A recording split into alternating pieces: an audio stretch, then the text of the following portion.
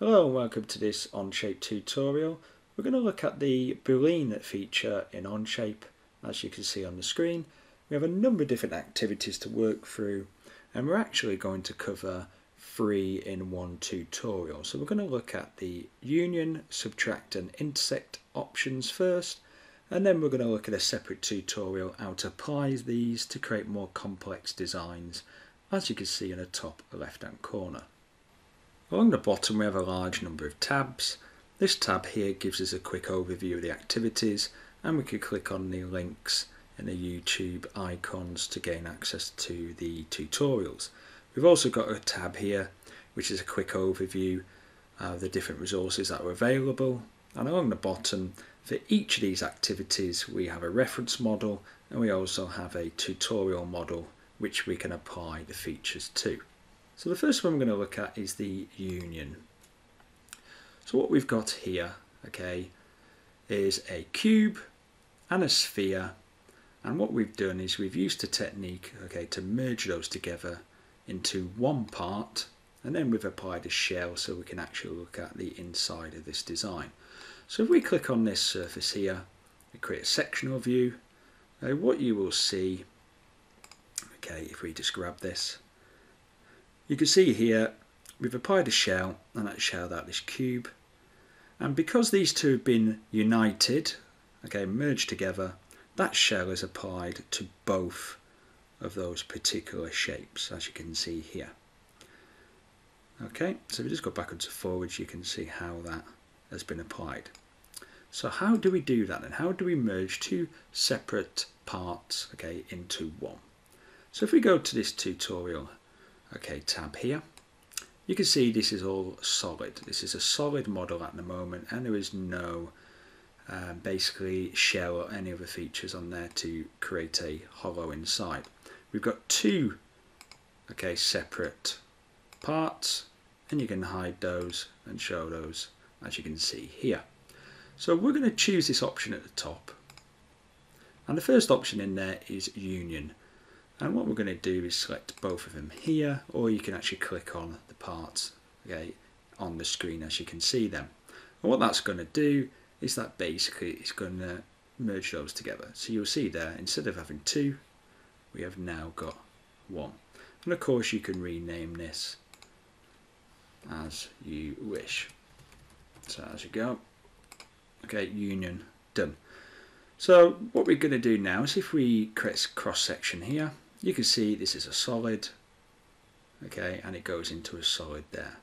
So if we apply a shell and we move this face here, that shell will be applied to the entire part because this is all one, and as you can see that's been applied to both.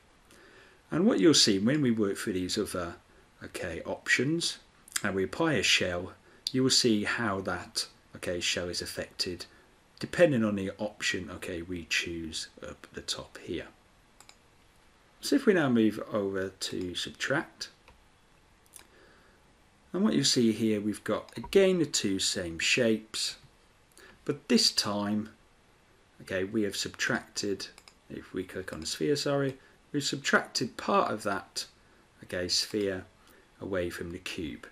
And what we've done is applied a shell, but when you apply a shell now, these are two separate, they are not merged together, they are two separate parts. So when you apply the shell to them individually, you will see here now, and we grab that, we just change our angle slightly, they're not merged together, so we have to apply two separate shells. So you can see there's this double sort of shell thickness, if we could change that here.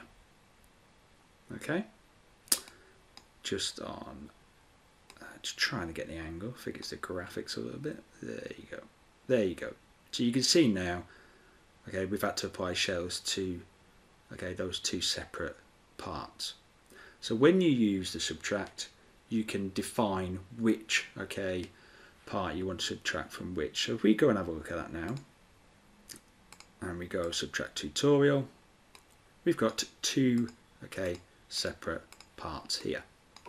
So we're going to click on F to fit that to the screen. We're now going to go up to the Boolean options, then we're going to subtract. So the tool, okay, we're going to subtract. So this is what's going to be removed. So we're going to click on the sphere shape. The target body, so basically the target, what's going to be removed is that. And if we spin that around, we can see it gives us a preview. And the reason why this has gone so semi-transparent is that it wants to remove, okay, that part. Now we could do that, and we can, or we could click on Keep Tools, and it will keep the tool, okay, we've selected, okay, up here, which is the sphere. So we can keep that there. The other option you've got as well, if I just turn this to an angle like that, is you do have offset. What offset does, okay, it will create a slight offset, right, or a gap between the two. So if I click on faces to offset, I can click that there, and if I type in say 5, okay, you can see, okay, it's creating that slight offset. So that offset is getting a bit, I would say, bigger, and it's taken into consideration, okay, that surface there. Okay, if you want to, you can obviously turn that off, and if you want to, you can keep the tool, and that will remain there. Okay, and if you click on, say, the sphere again, you can hide that, and you can see how that's affected it. So again, if you then shell that out, you'd have to create 2 separate shells, and if we turn that one on and we go shell again, hollow, okay, click the sphere, okay, show a cross section by right clicking on the surface, and you'll see there it's applied that shell to that body, and you've got those, okay, 2 separate, okay, shells there, as you can see. Alright, if you wanted to, you could, if we just go back and delete those. Actually, I'll just drag that back, actually. If I drag that back and then just edit that particular feature. So this time, instead of, okay, having the sphere as the tool, we'll swap those around. So I'm going to have the tool as the cube, and the target this time is the sphere. And I'm going to update that. So what you'll see this time, okay, if I hide the cube, okay, it's now subtracted the cube from, okay, the spherical shape there. And again, if I go down here now, okay, those will be shelled out, and if we turn that one back on, and again we do a cross section, so right click and click sectional view, now just get that in the middle of the screen. You can see as we drag that now, okay, you've got a slightly different shell shape because we've now subtracted, okay, the cube from the sphere this time. So when you're doing union, it doesn't really matter about which one you select the order, because you're basically combining them together. But when you are, okay, using the subtract, it does matter. You've got to decide on which is your tool and which, okay, is the base of the part that's going to be affected. And if I click the X, okay, that one, okay, is now being completed. So the next one we're going to look at is the intersect. So what we've got here, okay, if we grab this and go back in time, we can have a look at what we've done. Is if we go back to there, we've got a cube and a sphere,